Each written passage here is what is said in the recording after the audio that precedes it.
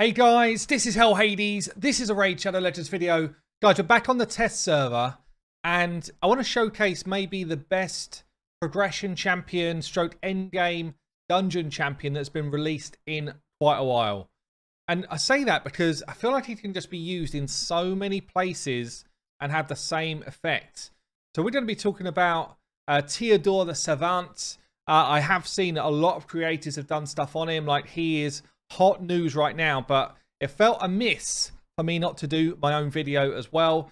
I've been playing around with this dude and it just seems so easy to build. So easy to build and so effective at what he does. It's kind of bonkers.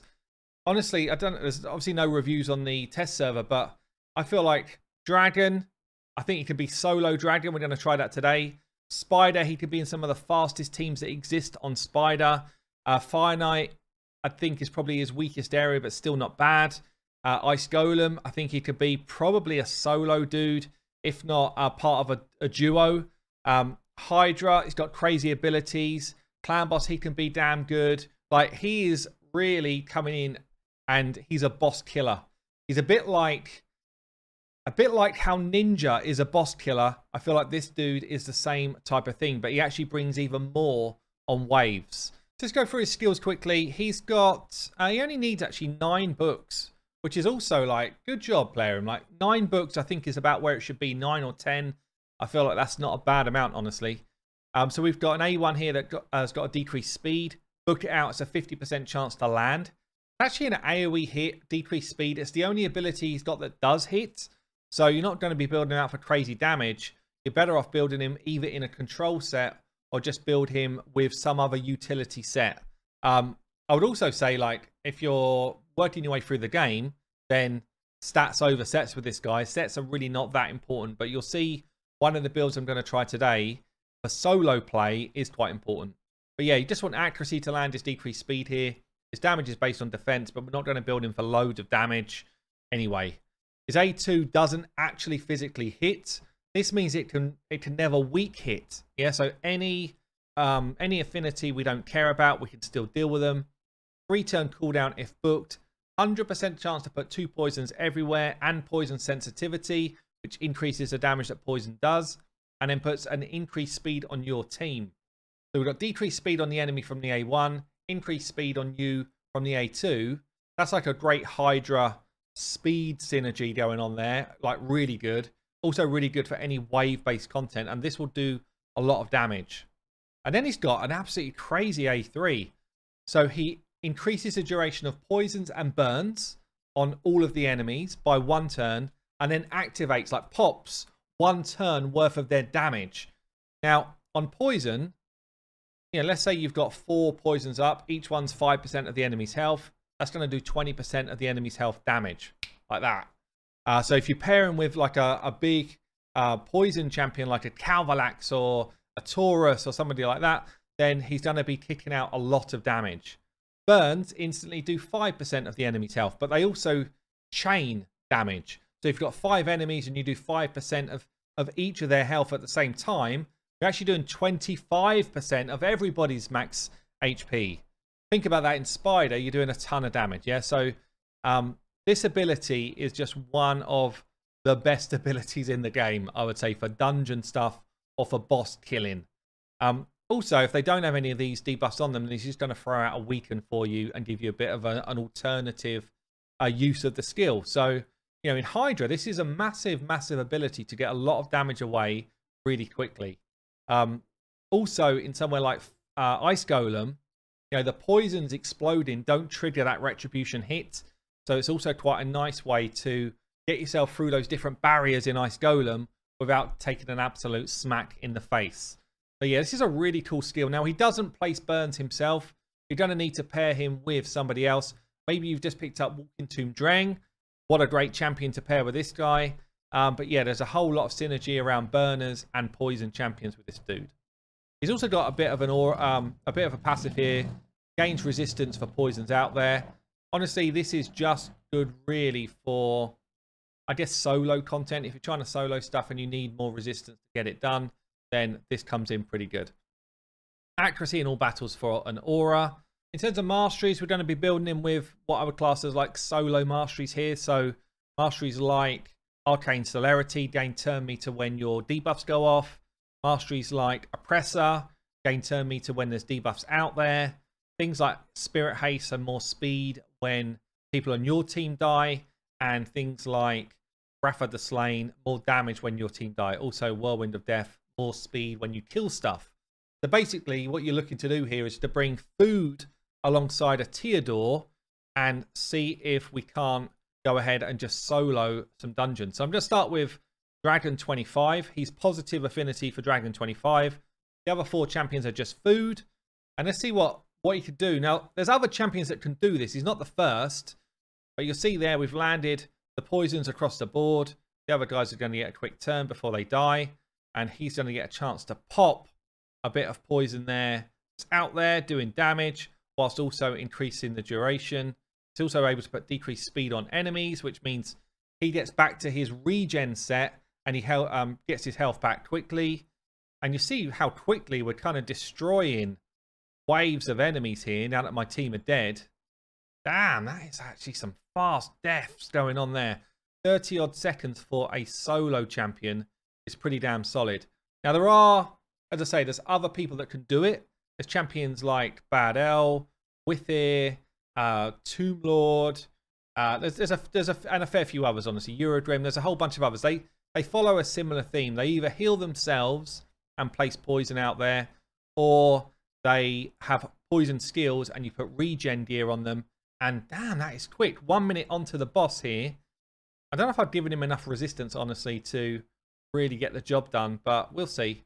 I haven't put enough resistance on his build, probably. I was throwing a quick build on. But look at this. Look at how quickly we're demolishing Dragon 25 on his own. He's just like that. Is that all you've got, Dragon? Is that all you've got? 1 minute 25. Everybody else is gaining experience. And he's like that. Oh, yeah. Now, I think he could also form part of some pretty nutty speed teams. Okay, so I'm thinking something like this here. So we've got poisons from Calvalax from his passive.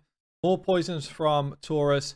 We explode one layer, then we explode them all. Should clear the whole wave. Reset, go again for wave 2.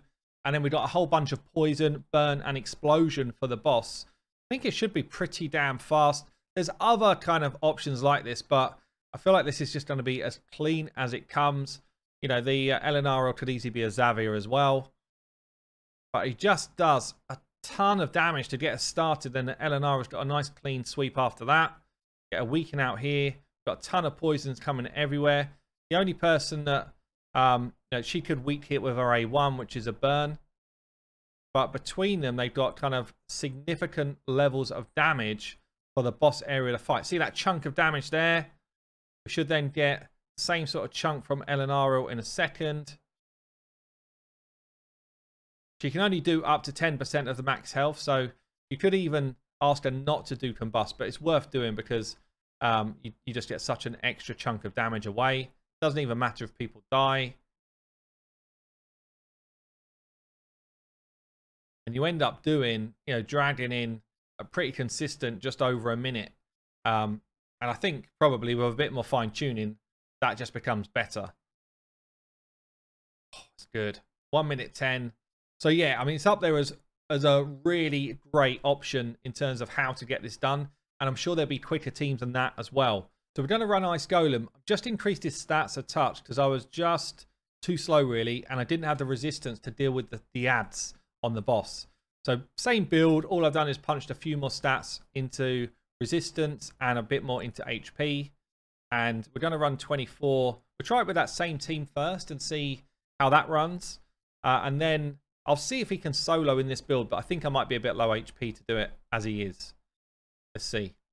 So same concept, getting through the waves. This could be a Renegade just to kind of do your resets. But ultimately, we're just blowing up the waves, no problem. Calvalax doing a massive job. Obviously, Dark Kale could be doing that same sort of job here as well. Get a smack here. Get the explosion. Yeah, not quite yet. We're just loading up all the poison. There's the first explosion. See, we didn't get a retribution hit. He doesn't do it when you do this kind of activation of poison. So we're so far down his health bar already. 2 people on the ground, doesn't matter at all. In fact, I'd rather perhaps another one dropped as well. There we go. Now we just got him to deal with it.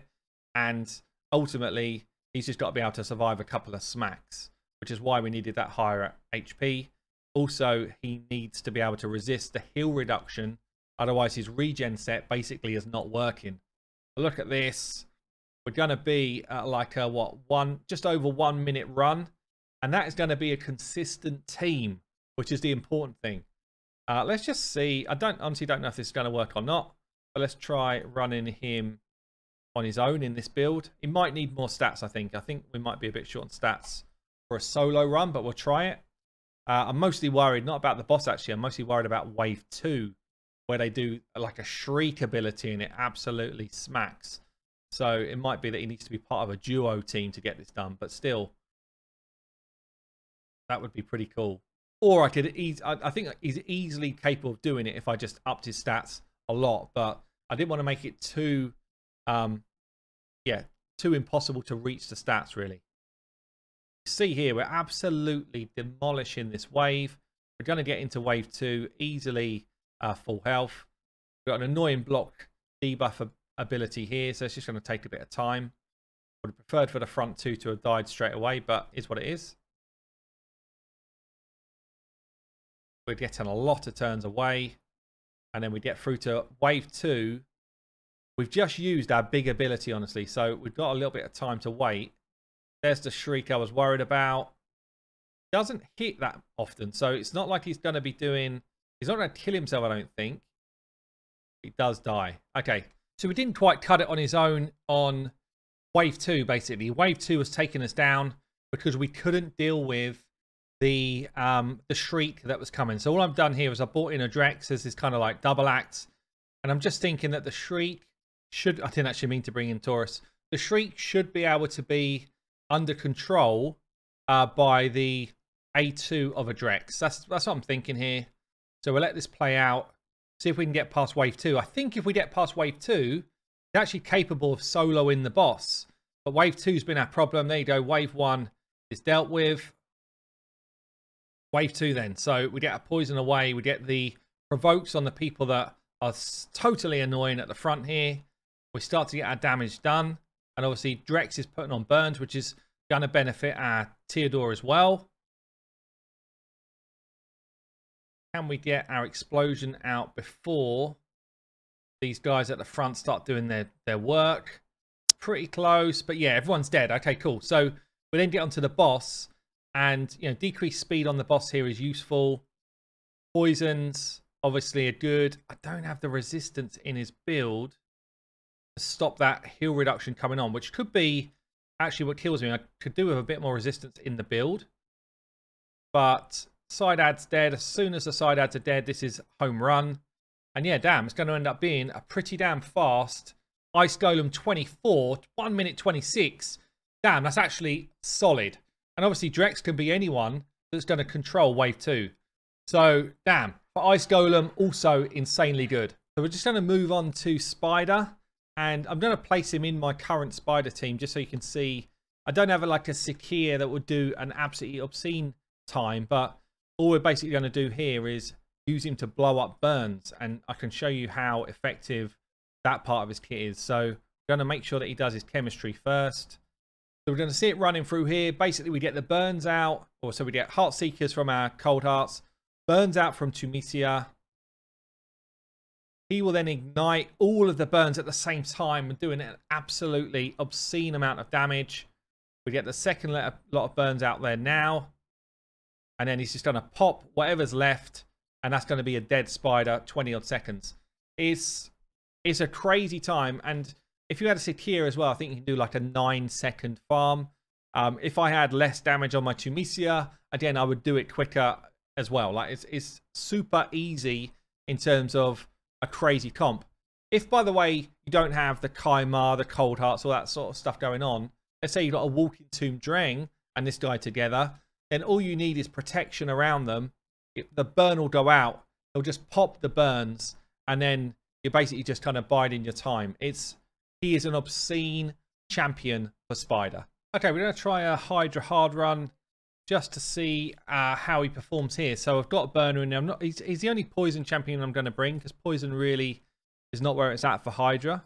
I think we're going to start just by activating those burns, getting ourselves a good 300k damage straight away. Notice we didn't hit the Head of Torments. We didn't activate anything nasty on us. Get some poisons going. Get our block buffs out. And we can land a provoke on the Head of Annoying. Obviously, all of the debuffs are blocked. Could do with probably just putting some resistance on my Bevaled, actually, to be fair. But get some more poisons out where we need it. I think I'm just going to go auto, focus my damage in on the Head of Torment, and see how we get on here. But yeah, we're going to let it run on auto. I'll show you the result at the end. I'm keen to see how much damage worth of the run actually comes from Theodore here versus, you know, the kind of the champions you would expect it to come from. You know, how much of an impact is he bringing versus, you know, the kind of normal crew. So let's get it going and I'll bring you back in at the end. Okay, we actually come in here with what, a 20 odd million run. My Duchess got swallowed up way earlier than I would have liked to. But yeah, anyway, for hard, 20 odd million, not bad. Mordecai's done 8 mil. Bad Elf's 3.7. Bevaled's 3.5. And then Theodore's coming at 3.1. I'm actually wondering if his damage of popping poisons and burns counts for Mordecai and Bad Elf instead of just him. Because if that's just his damage from his own poisons and stuff, then that's good damage. If that's including the explosions, then it's not great damage. So I'm just going to do a quick test now and we can confirm. But either way, pretty solid in a Hydra team. Yeah, when you think about speeding up your team, slowing down the enemy Hydra, as well as that extra damage, very solid performance for him. So I'm just going to do that quick test here on Doom Tower hard floor 1. So we're going to put the burn out from our Mordecai. We're now going to activate the burn. Mordecai at this moment in time has done 0 damage. So we're going to activate the burn and then end battle. I'm hoping this counts. So Mordecai took that damage. So actually all of that extra damage that Theodore was doing through activation has gone on to Mordecai and Bad Elf, which means that actually his numbers were considerably higher than what we've just seen, which is damn good. Damn good. So look, he is, in my opinion, one of the best additions to the game. If you get him, absolute must build for both end game accounts or kind of like up and coming accounts. Doesn't matter. His kit is bonkers and you'll be able to use him pretty much anywhere except for the arena. There you go, guys. I've been Hell Hades. I will see you later.